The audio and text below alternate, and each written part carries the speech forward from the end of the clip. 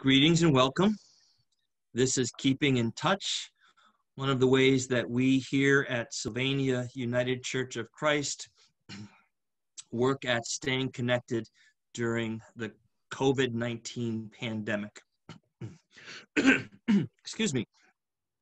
I'm Reverend Vern Sweat, and I'm joined by several members of our ministry team. I hope everyone is having a good week so far. I'd like to get started by sharing some highlights from the weekend. I had several highlights. The first one in order of sequence would be Friday evening. We had a great youth group bonfire, and I'm going to ask Mary, who helped coordinate this, to say a little bit more about that. Sure. The Youth Advisory Committee, which is sort of restarted, sponsored this bonfire for all youth from ages 7th to 12th grade. We gathered outdoors, socially distanced, masked, having a bonfire. The kids were able to play some socially distanced games, and including a glow-in-the-dark frisbee we could throw. So we look forward to having more events in the future, and we will be participating in an outreach event that Kristen will be talking about shortly. And if there are other youth interested, Kendall Kleinschmidt is really sort of the youth contact, or Kathleen Waite, if you want more information, or myself, of course. So if people are interested in helping with the Halloween activity, that's all I'll say. We'll let Kristen say more. But if youth are interested, they would talk with Kendall, Kathleen, or you, Mary. Correct. The other thing I would say is the bonfire was wonderful. It was great to be with the kids. I would say that when I first saw a bonfire, I thought of something really large, a giant fire, and was worried how that would happen here at church. Just for people who might think we were doing crazy things in youth ministry, the bonfire, I think, would better be described as a campfire. It was completely safe because there were a couple of scouts here. It was in a fire pit. It was great. We had this fire pit at the center of the labyrinth area, which is a great area to gather.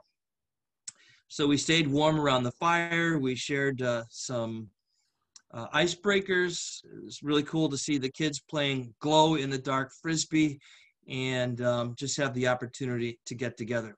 That's actually a beautiful area to gather. So I feel blessed that we have that labyrinth area in that circle where you can gather. Actually, there was one point where the fire was reflected in the windows.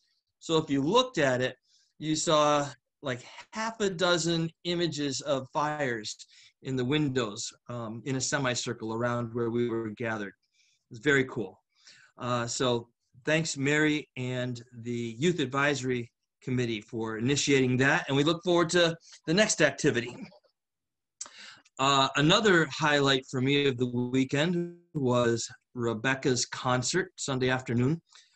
I just want to thank everyone who joined in for that on Sunday afternoon, and remind everyone that one of the benefits we have of now recording events like that and putting them on our YouTube is that the concert will be available for almost 2 more weeks. It'll be up on our YouTube channel through November 1st. So you can watch it and listen to it, and you can invite your friends to watch it and listen to it as well. The other highlight for me of, let's call it the extended weekend, because it was Monday evening, was a Zoom chat, but it was, all the Zoom chats have been absolutely wonderful, getting to know people and gathering online. This one was especially interesting and meaningful because it included people literally from all over the East Coast. And I have a picture of everyone who gathered. I have their permission to share the picture, and Kristen is going to put that up on our screen.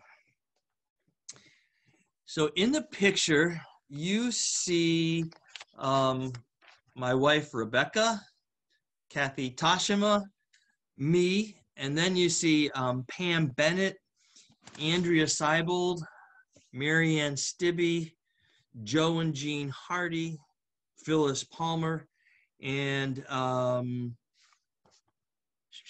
might have the name wrong here. How could I wrote it wrong, but it's Sharon Chittister right there in the center.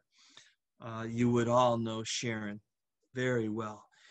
And in addition to just being a great gathering, what last night's Zoom chat reflects for us in terms of this new world in which we live because of COVID, one of the silver linings is people are getting together, gathering from all over the place.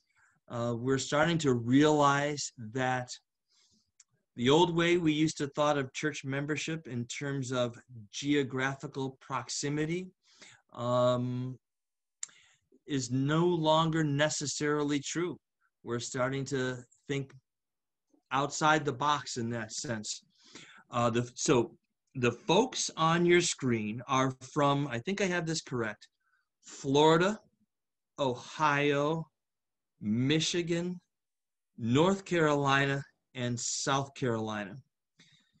None of them were in Sylvania, but all of them consider themselves to be a part of the Sylvania United Church of Christ family.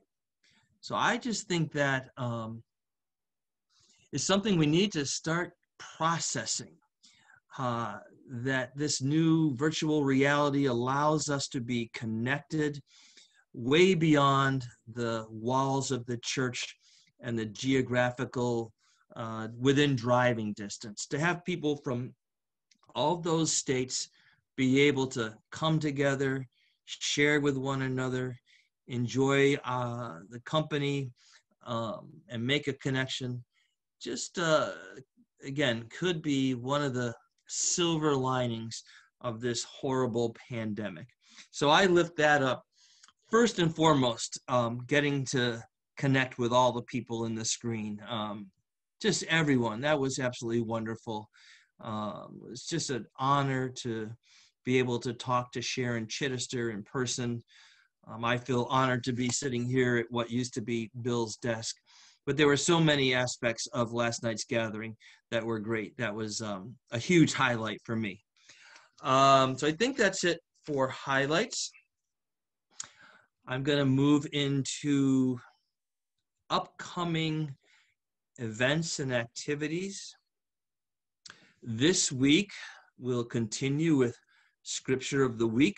That is tomorrow, Wednesday at 1 o'clock and Thursday at 7. The passage is Matthew 22, verses 34 through 46. I will be leading the Scripture of the Week discussions. However, I'm happy and thankful and looking forward to the fact that our preacher this coming weekend will be Reverend Mary Meadows, who's right here with us now. Thank you for preaching this weekend. We look forward to your sermon. Kristen, will you share a little bit about the upcoming,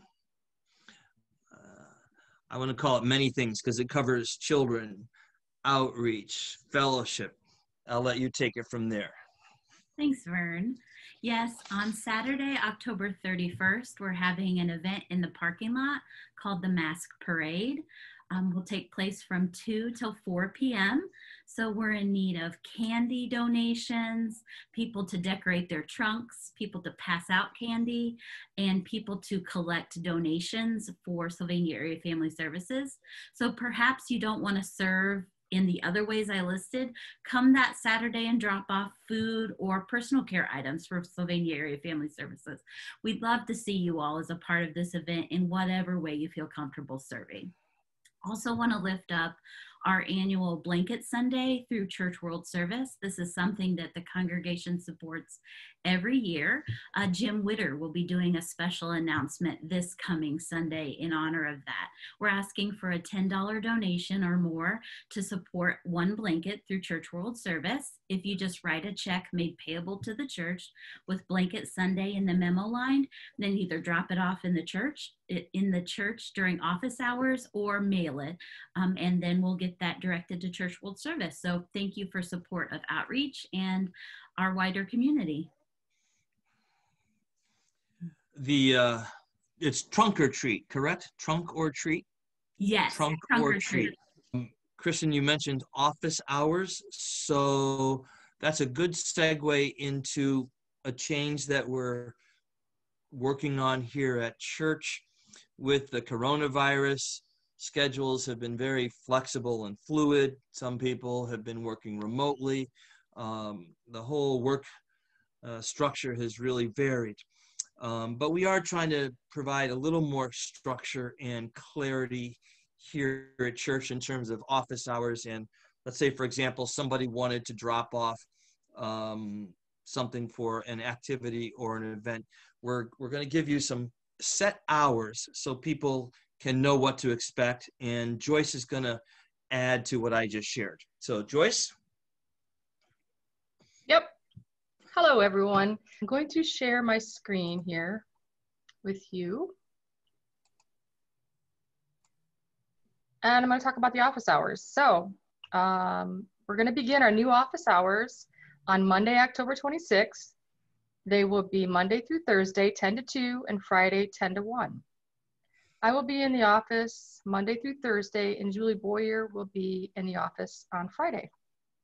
The work hours will remain 30 plus hours a week for me and 3 hours a week for Julie on Fridays. Along with that, she'll be filling in as needed. We're going to post those actually, and they do start on Monday. And the phones are now going to right in the church, so you can leave a voicemails for Pastor Vern or myself. And also, I'd like to remind everyone that next Monday is the deadline for the next newsletter. So if you have anything that you want in the next newsletter, please email it to me, and I will make sure it gets in there. Thank you. Thanks, Joyce. And just to clarify for everyone, Joyce's hours in terms of 30 hours a week stay the same.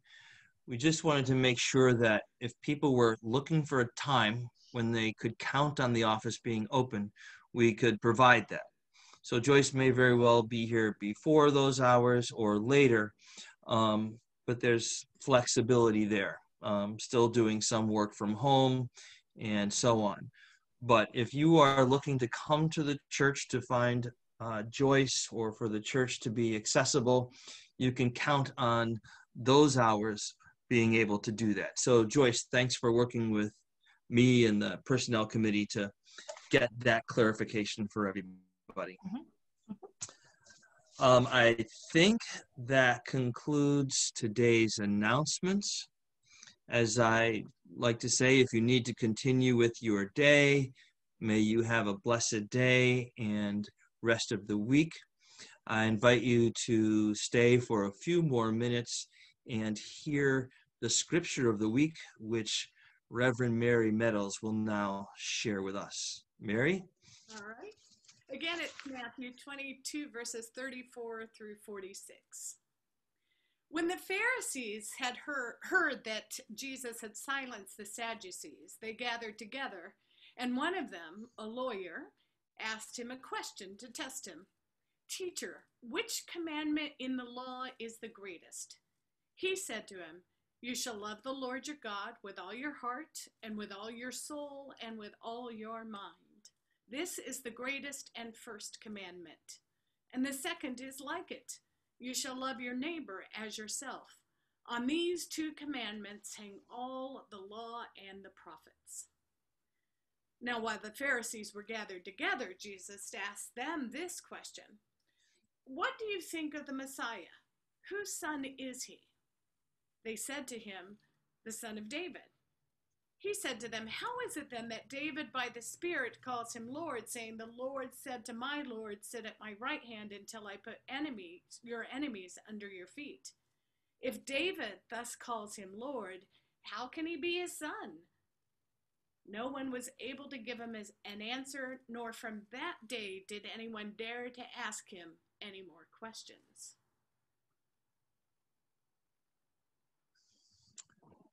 The word of God for you, the people of God. The links for Scripture of the Week went out yesterday. If by any chance you didn't get a link, just give Joyce a call in the office and we'll get one to you right away. Look forward to hearing Mary's sermon this coming Sunday. I think that covers it for Kit today. Joyce, Kristen, Mary, anything that I forgot? We're good. So let me lead us in a closing prayer. Gracious and loving God, we give you thanks for all of your blessings, especially the gift of faith and our community of faith, Sylvania United Church of Christ. We pray for one another, for our country and our world. As individuals and as a community of faith, may we shine your light and share your love in all we say and in all we do, for the sake of all your children and for the sake of your world. In Jesus' name, amen. Goodbye, everybody.